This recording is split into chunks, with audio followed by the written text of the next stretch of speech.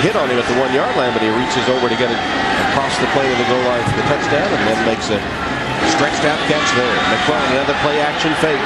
His pass to a wide open receiver. And shaking people is Davis. And Davis trying to reverse his field again. Still on his feet. Inside the 40-yard line of West Virginia. You know, he's a true freshman. And Charlie Taft, the offensive coordinator, was talking to us about a week ago about Vernon Davis and said they are really excited about him. And you see why. An exceptional high school athlete, played 6 different positions last year, including returning kicks. And ran a 10,700 meters. Tom, this guy has one of those big upsides you talk about. Plays their H-back position.